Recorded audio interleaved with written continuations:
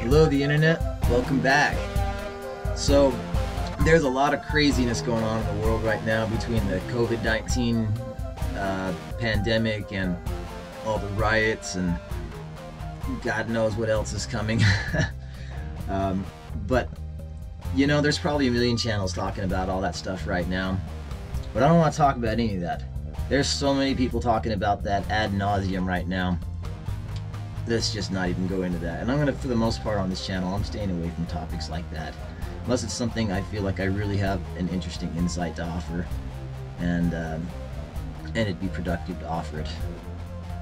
So today we're gonna take a look at my van. I told you in the last video that I gave you a brief history about the van, which let me tell you a little bit more about the van, but I'm also gonna give you a tour. So I found this van about 3 years ago. And I went to a website called Search Tempest, and Search Tempest is like a site where you go that it's linked to all the different Craigslist in the whole nation. So you do one search and it searches all the Craigslist. Initially I was gonna get a Sprinter van, and because I've heard they get like 25 miles per gallon, and you know, they got the high tops and all that kind of stuff. You can get them with 4-wheel drive. Seemed like a decent vehicle. But as I started looking into doing a waste oil conversion on it, everything I'd read and all the resources I'd found, people say do not do a waste oil conversion on one of these engines. And it's because it's a newer style diesel, so they have a lot more sensors and electronic parts and all that, whereas my engine is purely mechanical. There's no electronic parts at all, other than the starter. So it's just a more stable engine, better system, and it's more ideal for what I'm trying to use it for. Another reason is this is considerably wider. I mean, it feels much larger than one of those Sprinter vans, where if you've ever been in one of those that are fully built out like a camper, you just got a very narrow aisleway down the center, and it just feels very cramped. I mean, even in the shower, you feel like you have to tuck your elbows in them. This feels really roomy and wide open. And another nice thing is, instead of having those weird, you know, curves that you would have in a standard style vehicle, this is a box. It's all square. It's very easy to frame. You don't have to do any weird jig cuts. So that's also a huge benefit for building the vehicle out. Hey Leo, come say hi. You all remember Leo, don't you? Leonard, lay down, Bubba. I searched Tempest. I found the vehicle in Las Vegas. Went out there, test drove it. It was apparent immediately that it had pretty severe transmission issues, and I think they were trying to sell it initially for like $7,000, and just kept on talking them down until I got them down to $3,500, and then we went $1,000 higher to $4,500, and that was to cover the cost of shipping. So the deal was, for $4,500 I owned the vehicle, and he was also going to have it shipped to Salt Lake on a flatbed. So I got it out to Salt Lake, and I took it to a friend's transmission shop, and it just kind of got backburnered for 2 years. And I finally, and I was basically going to do it on trade. I'd done a lot of favors for that friend, and he, you know, said he was going to help me out, but it just never happened. So finally I just said, look, I'll pay you. I'll just pay to have it fixed. And so he finally gets around to it, and it took quite a while to get it fixed. I knew even when I left the shop with it that it still wasn't running like what it should. It didn't feel fixed to me. I knew it was going to eventually break down, but at that point, it was either just drive it until it breaks down and then get it fixed, or I could literally just take it to another shop and just pay a whole bunch of money to get it fixed again. So I decided I would just drive it until it broke down. So that was about 10,000 miles before it just totally had a complete transmission failure. And I took it to another shop, another good buddy of mine that owns a transmission shop, and rather than doing it on trade or anything like that, we just did cash. And he's a little more expensive than some shops. He's not the most expensive, but I know that he stands behind his work and he does good quality work, and his people are knowledgeable, because I've worked there at his shop quite a few times. I trust him. And so altogether it was about $8,000 that I put into it for a brand new transmission, 2 new deep cycle batteries, and they added a cold air intake, which these vans don't normally have because it's a fleet vehicle. They have a block heater. So the idea behind that is, you know, at the end of the day when they're done driving the vehicle, if it's cold weather, then they just plug it in wherever the place of business is, and then the block heater keeps it warm throughout the night, and the next day it just starts right up. But if you're somebody like me, where you're not going to have a place to plug in every night, that doesn't really work. So I would have these really long cold cranks in cold weather where it just didn't want to start for like 3 minutes, and it's just chugging out so much smoke trying to start, and it just can't be great on the starter, and it's not great on the batteries. So they added this cold air intake out of a Dodge truck, and it's essentially just like a little piece of chicken wire that gets hot whenever you flip this switch they installed on my dash, and it heats the incoming air. And so if my engine's not starting because it's too cold, I flip that switch and then wait for a few seconds and then crank it, and it starts right up. So that's been invaluable. And the name of that shop is Tip Top Transmission. I just want to give them a shout out because they did really great work. They're based out of Salt Lake City, Utah. They're honest people and they do good work. So if you're ever needing transmission work or anything, that's another thing that's really cool about this shop, is they do everything. They're going to be doing my waste oil conversion also, and they're also going to be fabricating my rear door. So good resource to have. I'll leave a link in the description. So anyways, yeah, so this is like 3 years later, basically 2.5 years later, I finally get it to where it's running great now, and so I've been building it out. And I just barely started doing a little bit of framing in here. I've been working this really awesome construction job out in Eagle Mountain, Utah, building this really cool big structure. And it's fun because we get to get up like nice, like really high heights and do kind of scary work. It's just kind of fun. I like it. And anyway, so I've been kind of just buckling down and making a bunch of money and trying to get a little cushion, you know, and obviously pay off everything that I just had done on my van. While I'm working this job, there's just constantly wood scraps that are just kind of getting thrown in a waste pile. That are, it's typically really large pieces of wood that are used for braces. So whenever you put up a large wall, you've got to have these big 16-foot 2x6s that hold the wall up and make sure that it doesn't fall while you're doing all the adjoining sections of wall. So those end up getting lots of nails in them, and sometimes they split and they're doubled over and, you know, have two pieces together, and it's just not super usable wood without putting a lot of work into cleaning it up and making it usable wood. So it pretty much goes to waste. And so I was just sitting there at the job site, you know, living in my van there, and every day when I get off work, I would just think, man, I've got all these tools available to me, I got all this scrap wood, I should start framing out my van. And I knew it wasn't, what I was doing wasn't going to be permanent. It was more just to kind of work out some of the ideas in my head and see how well the layout is going to work. So let me take you guys back here so I can show you. So right here, this is going to be my shower, and as you can see, it's a nice, pretty good sized shower. You can get in here, you can stick your elbows all the way out and not touch walls, so you got a lot of space, and that was super important to me. And then right here across from it, which is kind of looking like my closet right now, but that's not going to be my closet, that'll be my toilet right here. And then I'll have a floor safe built underneath the toilet, and then on this side this will basically be like a broom closet, and then more storage for like toiletries and stuff like that. And I'm doing a cassette toilet. And if you're not familiar with what that is, it has an upper chamber and a lower chamber. The lower chamber stores all your black water waste. The upper chamber is clear water, and that's what you they have a little pump on it so you can flush, and then whenever you're done, you just pull the top part off. And Leo's trying to catch him a fly. Did you get it? And so yeah, it comes apart. You've got these two different parts, and the bottom chamber completely seals off, and then you can take it to like a porta potty or like a public restroom, like in a gas station or something like that, and you just open up the lid and you dump it down the toilet and flush it. It's still kind of nasty, but in my mind, that was a lot less nastier than having to deal with a black water tank and that big long accordion poop tube you got to deal with, and finding official dump sites, and most of the time you got to pay for it, and then you're dealing with considerably larger amounts of waste whenever you're dealing with it. So to me, the portable toilet just seemed a lot more practical, and then I got to worry about the nasty black water tank. So okay, that's the first section. This is the bathroom area, basically, right? Okay. So moving back from the bathroom. Now we're coming back, and this is basically my kitchen. Now right now, the way that this is configured, it's not gonna stay like this. It's gonna be really close though, but I'll explain to you how it's gonna be different. So this right here that you can see that's like kind of outlined, that's gonna be my sink.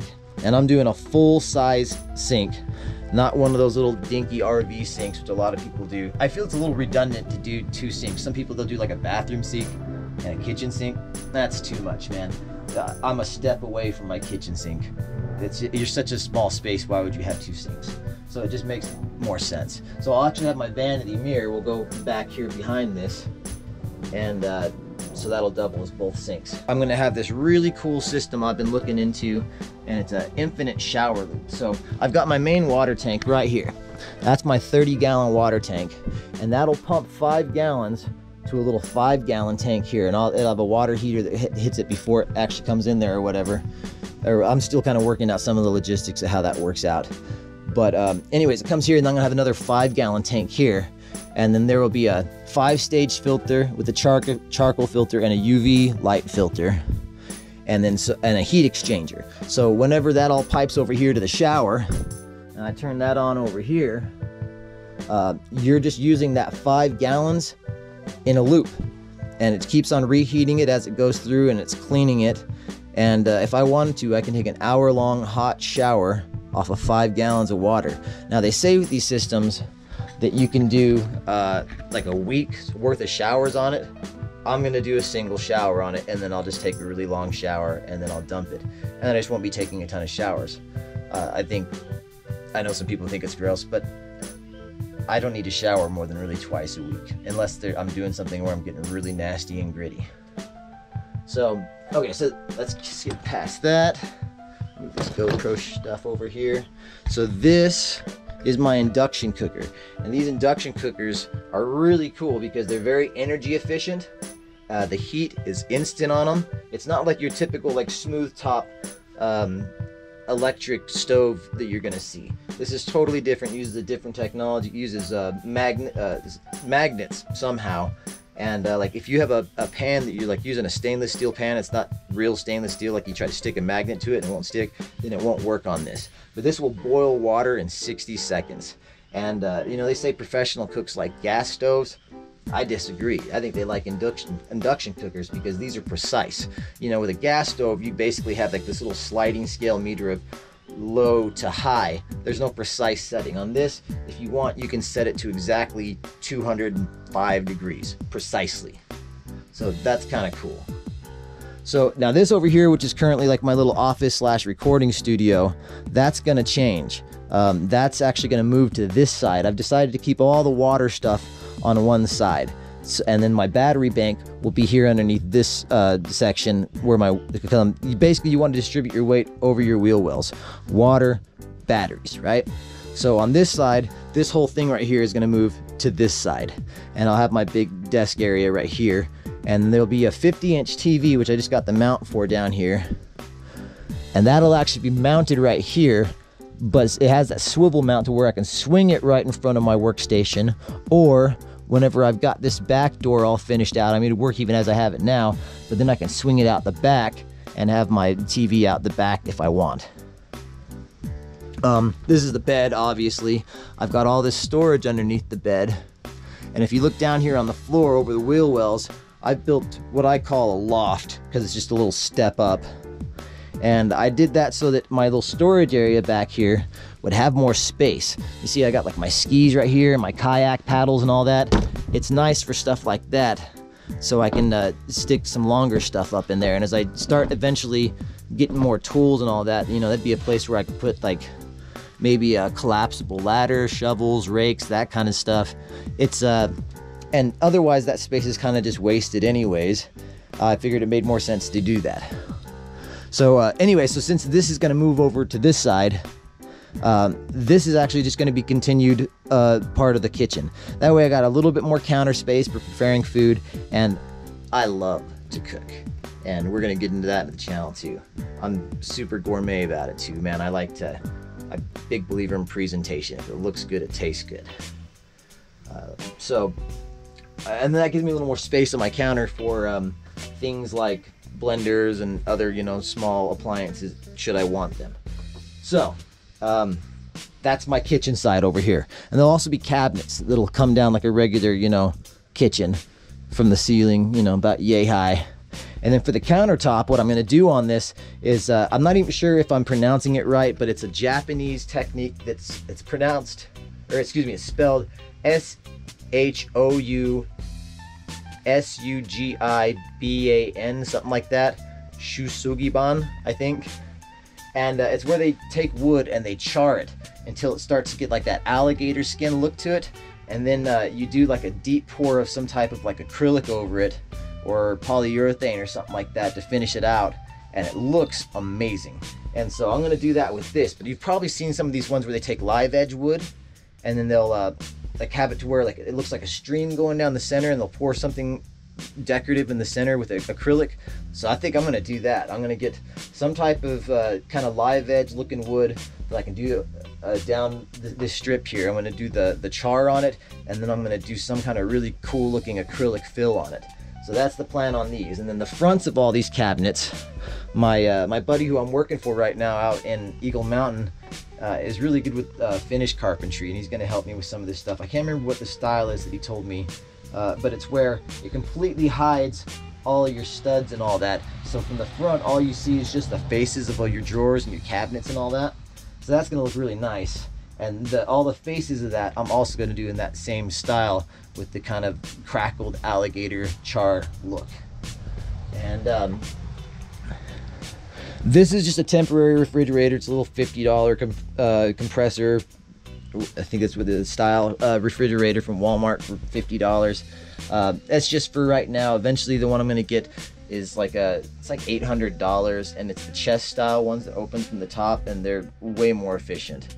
And you can also set 2 different zones in them, like if you wanted to do a freezer, or rather you can change you can get 2 of them. You could have one that's a freezer and one that's a fridge, and they can change, like you can make them both fridges or both freezers or whatever.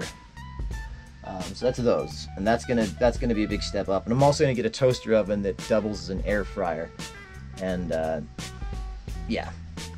And I used to have a microwave. I got rid of that because after I got my induction cooker, I never used it, and I knew I wouldn't really use it that much. It was just kind of a temporary thing so I could have a way to prepare food while I was waiting on framing shit out a little bit more.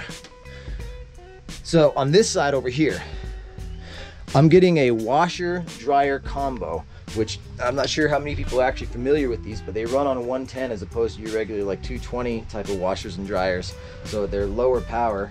And it's 2-in-1. It's still like a front loader, like a tumbler style washer dryer, but it's 2-in-1. It's both a washer and a dryer. Leo, hey, it's on your tits, dude. So and they're really compact. They're not that big. So it only stands about this tall, and it's about that same depth. So yeah, that'll go right here, and then so that'll come across from the height of where that's at. And then from here down, this will be drawers, kind of like these little temporary ones I've gotten here. And then from there up, this will be my actual closet where I can actually hang clothes instead of having like little hooks like I've got right now.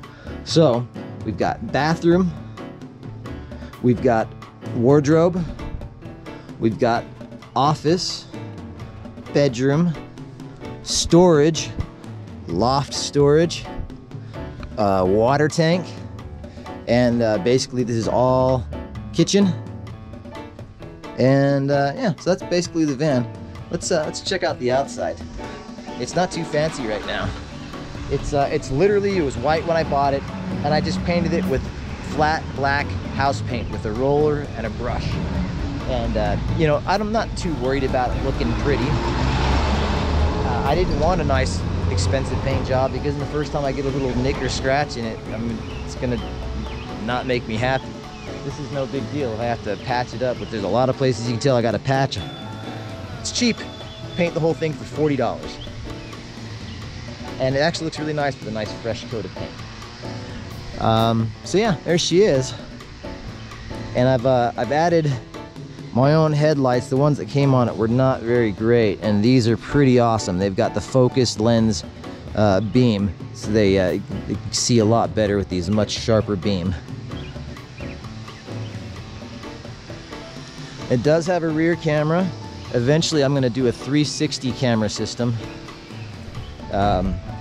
where there's 4 cameras that all combine together to give you a full 360 view. But it basically it makes navigating a lot easier when you're in tight confined spaces, because surprisingly, for as big as this vehicle is, between this rear camera and the big mirrors, you actually have pretty good visibility, and it's not as hard to drive as you would think it would be. But the 360 camera system will make it tremendously easier. So let's take a peek up on the roof really quick.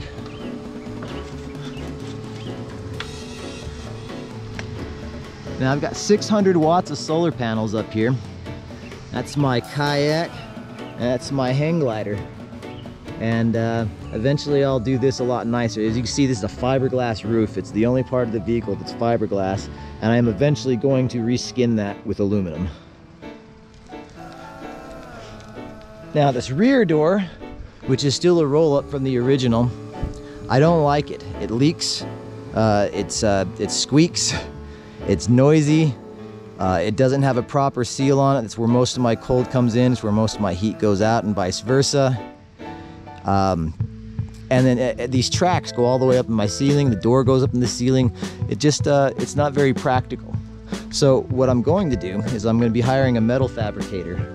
This is going to completely replace this door with a totally custom one. So it'll be like kind of like a cross bar that comes across right here, and probably a section from like here to here, something like that, about the depth of the bed.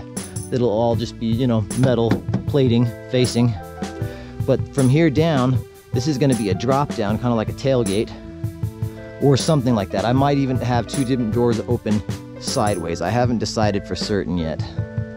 I suppose I'll discuss that with the fabricator and see what they recommend. And I've been talking with friends too, getting their opinion. But I know on the top one for certain what I want to do is have one that opens so it's down like this and goes up like a canopy, kind of like a food truck, right? Whenever they open it up and it's just their serving window. So I'll have that here in the back, and that'll make it so I can, you know, have a nice view at night and a nice breeze whenever I want to let the air in, whenever I want to have a view. I can do that, and then it also gives me a little bit of shade up top. And as a bonus of that too, whenever I swing my TV out, it gives it a little bit of shade for my TV, so you can see the screen better. Yeah, I guess that's the van so far. I don't think there's anything else I could tell you about it or show you. I'll check in with you like a week or so or something like that. Sound good? Cool. Thanks for hanging out with me. Peace.